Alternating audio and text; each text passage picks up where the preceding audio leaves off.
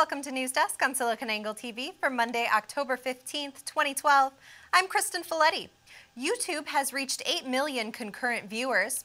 Angel investing financial returns do exist, and Amazon is in negotiations with Texas Instruments to buy their chip manufacturing line.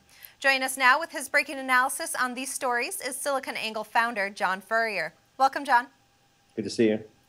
If you were watching the YouTube live coverage of the Red Bull Stratos, you saw skydiver Felix Baumgartner drop from near space at 23 miles high back to the Earth's surface, and you might have seen another stratospheric number, 8 million, at the peak of the YouTube coverage, and that was the number of concurrent viewers from around the world watching this successful feat. So tell us, John, why is this such a big milestone for YouTube? Well, I think it's great for at many levels. First, I think YouTube is now a valuable platform for attracting audiences that are online with Facebook, Twitter, and other social environments. So this puts a legitimate exclamation point on web TV programming. And YouTube just hasn't even rolled out their whole live component yet. So it's a direct threat to broadcast television. The other area that's interesting to watch is that because it's kind of a space program, is considered niche content by traditional broadcasters. Just 5-10 years ago, you would not see this kind of coverage on national TV. Yet you're seeing massive amounts of audience online with the Space Shuttle Endeavour flying over the U.S. And now with this event, it's really, really cool. And that there is a big market for this. What was once called niche programming is now not, because there's so many people interested in that content. And this validates what we've been seeing at SiliconANGLE.tv, which is vertical coverage of events are really important, and they do track big numbers. But it's a big milestone for YouTube as a company, as a platform, and also legitimizes that with the social web and the new environment with mobile. This is a viable platform. So people can watch on Xbox, they can watch on their laptop, they can watch it anywhere. YouTube wouldn't officially confirm the number of overall viewers. Any reason why they were unable to confirm that number? Yes, I mean, we've been doing theCUBE now, going on our third season on SiliconANGLE.tv, where we go out to all the events with tech events and extract the signal from the noise, as we say. We always get challenged when we talk about our viewers, and this is a really nuance about the tech infrastructure. It's really, really hard to measure unique users in this kind of way. Because of the connections, it's measured by Internet Protocol address or IP address. So normally what the video companies do is just measure total views, meaning how many people actually watched it, not in essence counting repeat viewers if someone logs off or logs back in or changes the tab of the browser, or if they're behind a company firewall inside a company. Sometimes that's counted as one. So it's really kind of a voodoo science involved in metrics of video. But 8 million views is still compelling. This year's been a big year for YouTube between the Olympics and the first 2012 presidential debate a couple weeks ago. Can you tell us about what those numbers were compared to the numbers that we saw at the Red Bull Stratos event? I think it's interesting. You're seeing the same kind of numbers. As for the Olympics, they delivered more than 500,000 live streams at that time. That's what's being reported. That's 5x the capacity of, say, Wembley Stadium, as we were talking about. It just shows that the interest for what people want is not what people thought, right? I mean, you think that the presidential election, the Olympics would be awesome, would be high numbers, and they were. But something like the space jump just comes out of the woodwork because it's really measurable. I mean, YouTube can actually measure the actual number of uniques. So, I think this just shows that everything's moving online. You cannot do it the old way, and the old broadcast programming mentality is going to die. And this is just a real indication that programming's shifting. If you even look at what's going on cable TV, you see really kind of lowest common denominator programming, like Keeping Up with the Kardashians and Parking Wars and this garbage. And even the Silicon Valley story was being critiqued heavily by people like Sarah Lacey, who basically said it's trash. I personally like the move, just from a sense it's Silicon Valley. But it just goes to show you the old way is dying when you have legitimate content like a space jump, so much more compelling than, say, what's going on with Keeping Up with the Kardashians or Jersey Shore. So this is going to be a major shift in programming on how video is going to be happening from broadcast to web. Let's focus on the investment world for a moment. Typically, angel investing overall has not had very positive feedback. The investing world seems certain that angel investors were from the backwoods and unable to compete with savvy venture capital investors. First off, can you tell us what angel investing is and how it differs from venture capital investing? Yeah, I mean, I went to business school at Babson College in Wellesley, Massachusetts, and I was #1 in entrepreneurship. It continues to be #1 in entrepreneurship.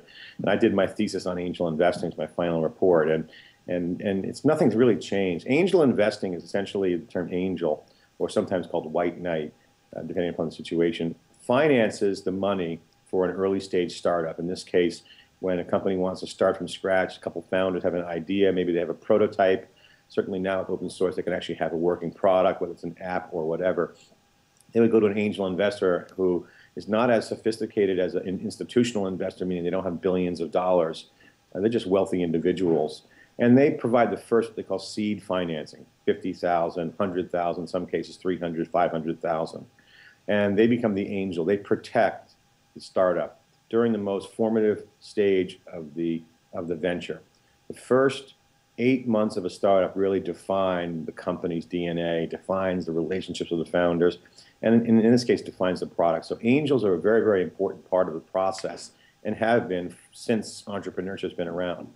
And that's kind of moved to the sidelines since the dot-com bubble, when angels were getting squeezed out by venture capitalists, where they take over and dilute all the risk capital the angel would provide. So there's been kind of this shallow or hollow market of angels, because angels were putting up the risk capital when it was most, they could lose it right there. And what would happen was the company would be successful, and the venture capitalists would essentially, what they call wash out, or essentially dilute the angel. So the angel said, hey, screw this, I'm not going to do that anymore.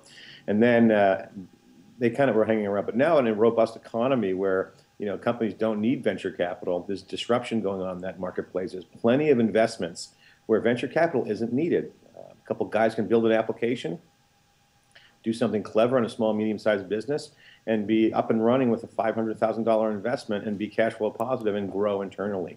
This is what the Mitt Romney plan talks about when Obama says, small, medium-sized businesses, because this is the kind of entrepreneurship, because there's a marketplace now for these kinds of small businesses.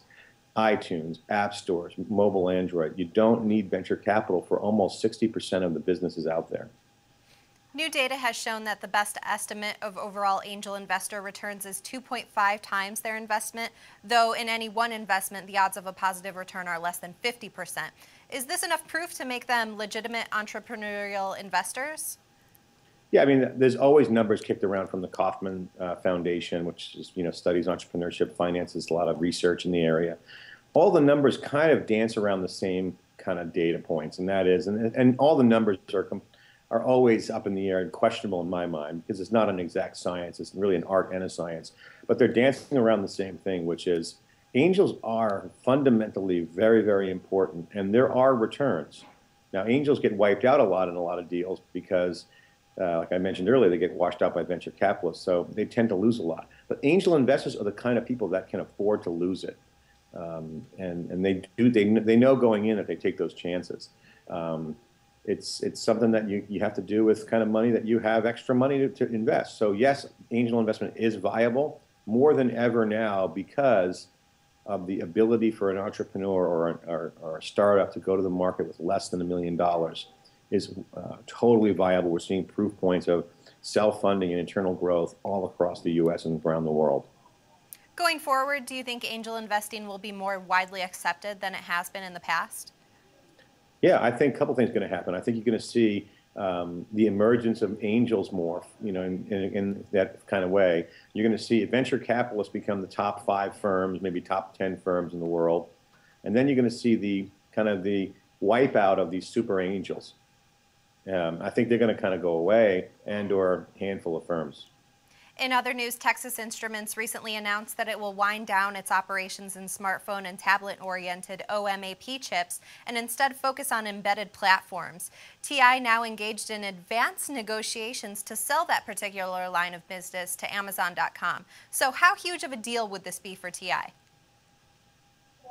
I think it's a great deal for everybody. One, Amazon needs to have their own devices. And I think if you look at the trends, we talked about the Oracle Open World, everyone wants to vertically integrate their operations. And having chipsets in their own devices at the edge is something that is absolutely table stakes, in my opinion. That's why I've been so vocal about HP not giving up on their mobile strategy. They have WebOS, certainly they open sourced it. They need to have a mobile platform. The new device is at the edge of the network, and that edge is where the user touches it. And it's going to be a lot of diverse data points, a Nook, a Kindle, Xbox, whatever the device is that touches the network, sources information, that will be a very, very important point. So the ability to have purpose-built silicon or chips is a very important strategy, because the difference between a sensor watching the border of the US or a laptop or a notebook are completely different designs, and they need different criteria. So that's what I mean by purpose-built. This is the Internet of Things, whether it's a toaster, refrigerator, laptop, iPad, or a sensor watching the borders of the US. These are the kinds of technologies that need custom silicon and custom chips. So whether you're Amazon or what else, you got to have your own silicon. Well, John, unfortunately, we're out of time for today, but we appreciate you joining us. Thanks so much for your analysis. Okay, thank you. For information on news of the day and the latest breaking analysis, stay tuned to News Desk right here on SiliconANGLE TV.